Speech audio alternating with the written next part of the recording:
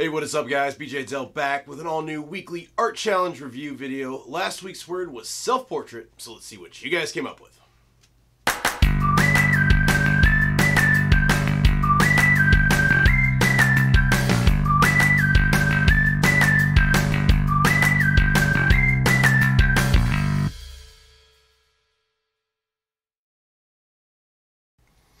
Alright guys, so let's jump into today's video and see what you guys came up with for the self-portrait topic for the week.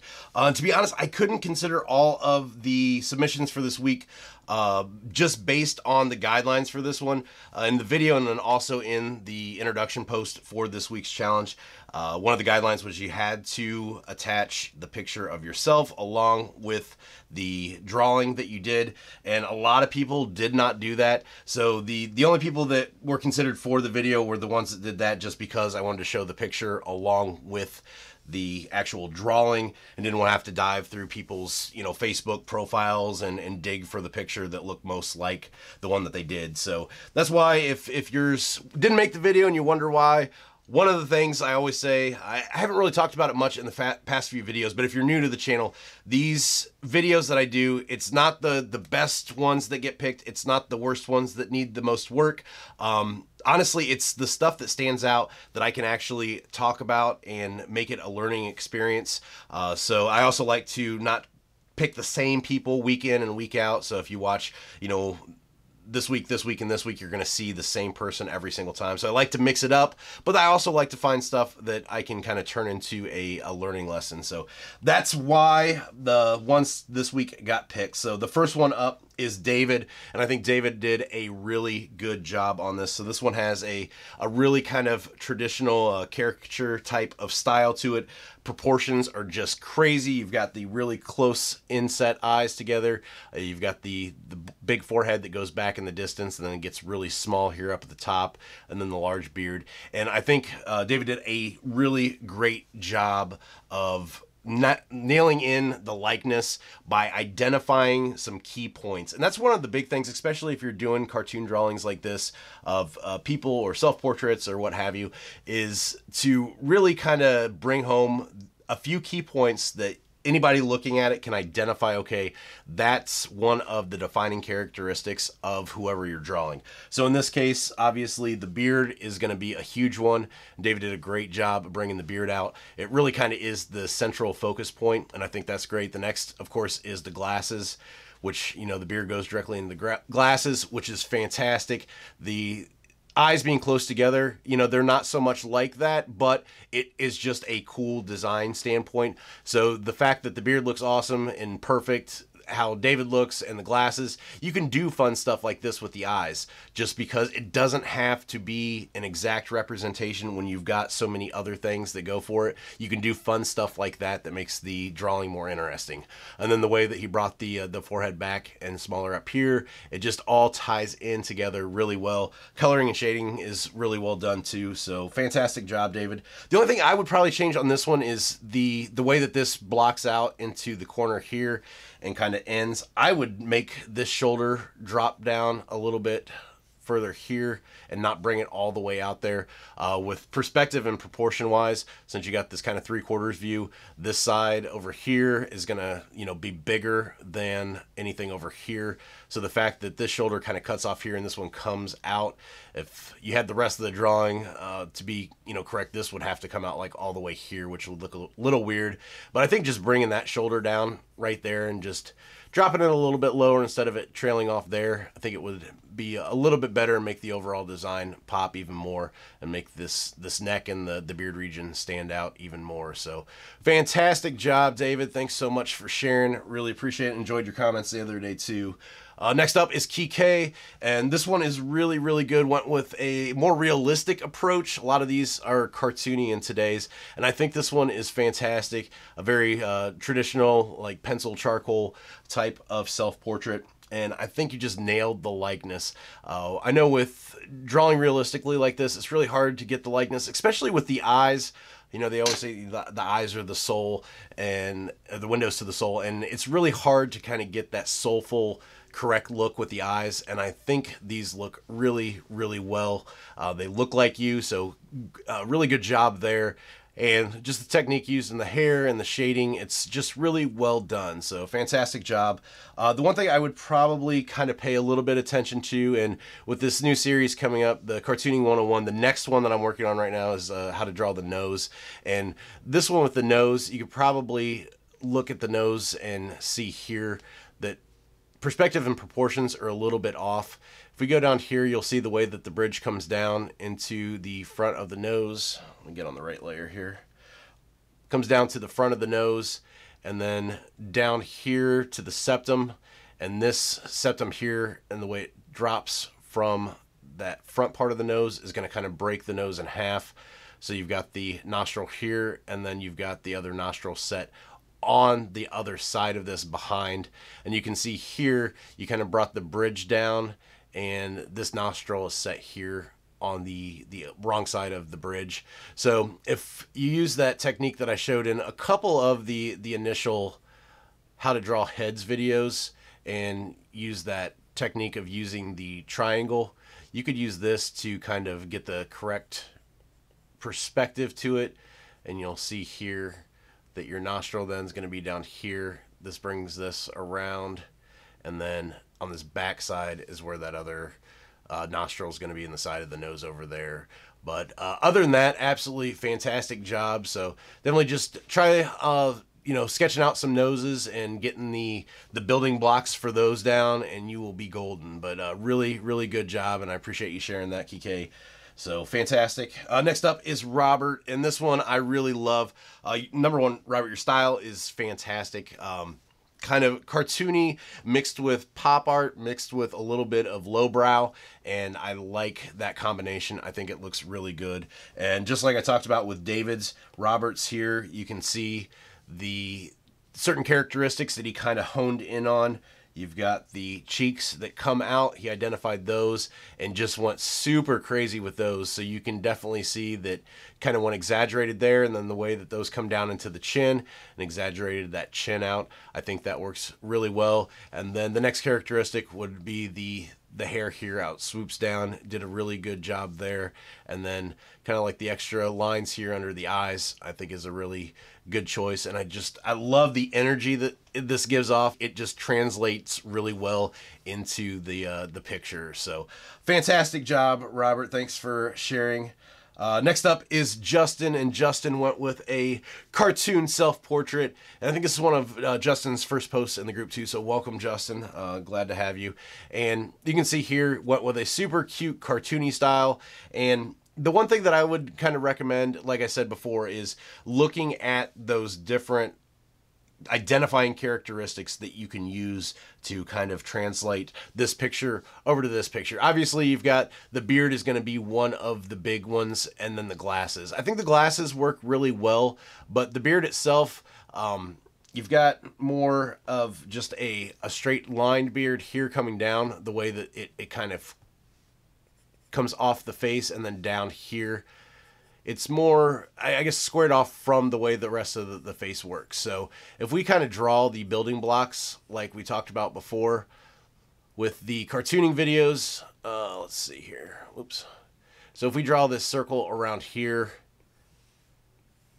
for the head, having the bottom of it here at the nose, and then do our line down here, our eyes, and then our mouth here. And I'm not even going to draw the rest of the chin down here because the beard's really going to do that work. And then we kind of bring this off. You can kind of see the makeup of the face. Of course, you can start to exaggerate the different characteristics like you did in the previous one. But I think with here, you would really want to kind of focus on the beard and focus on the head. And if we also look at this, let's do a new layer here. I think looking here, I see the beard as being the major makeup of the design. The portion of your face, of course, the mouth is a little hidden by the beard. The major portion of your face here from the nose up is really going to be a small portion of the overall design or drawing itself. So, get back. So if we go ahead and just on your face, go from the top of the head down to the nose. And then we're going to move that then. So we've got that top of the head down to the nose. And then from the nose down to the bottom of the beard, which the bottom of the beard's cut off, but there we go. And then we kind of line these up together. Oops. So you can see this was the top portion from the nose to the top of the head, and this was the portion from the bottom of the nose to the bottom of the beard. You can see that bottom of the nose to the bottom of the beard is quite long.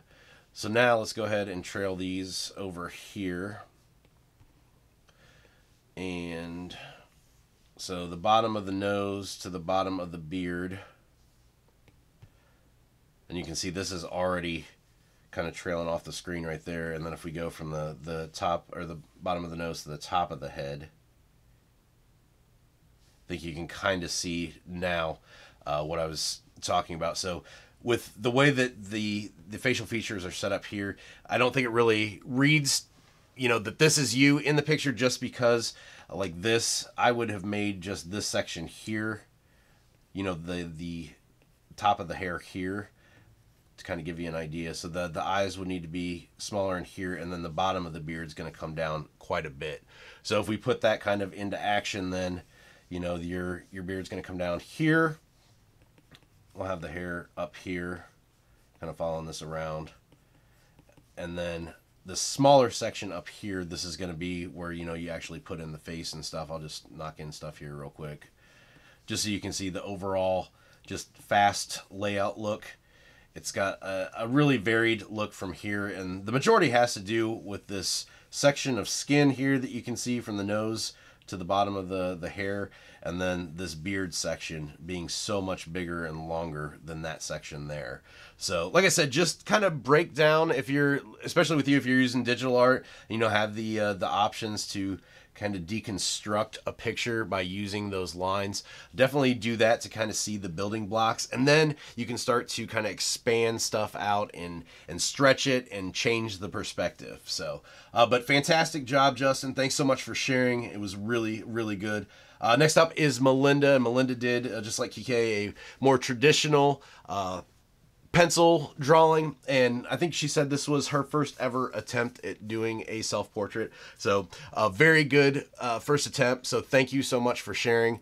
And much like we talked about with Justin's, with this one, I think the biggest thing here is to really kind of worry about perspective, and then also, like talking about with his, is just the overall makeup of the face and how everything's laid out. So the perspective and the proportions are super, super important with that. I love the work that you did here with the hair, and I think that works out really well. The shading is really nice and a very good start. You got this neck part down here done really, really well. With the face here, though, like I said, with his, if you're not using digital art, you could actually take this picture and just print it out, and if you just kind of start tracing over top of it and just kind of get a layout for where everything goes, just with lines like this, it'll help you really kind of understand the proportions of the face, where everything goes, and how everything ties in together. And then you can kind of start piecing everything together once you start drawing on your actual paper. If you need to, you can use like a light box or something like that, or if you just look from one picture to the next, it's going to be a lot easier to kind of get the feel where everything goes just by deconstructing those certain lines there and seeing exactly where the proportions go. Also here too with the eyes, I think honestly the eyes, of course, you don't want them super almond like this, but I think one of the problems with the eyes here is just be careful of how big that you make the overall center of the eye, so the iris and the pupil. You can see here you've got a lot of white around, and I think this here, you just kind of made these a little too big, so it almost has that like cat-like feel to it that cats have, you know, kind of a more of a filled in area of their eyes. It's more, you know, kind of iris and pupil that you're left with. So I'm just going to kind of white out these here a little bit.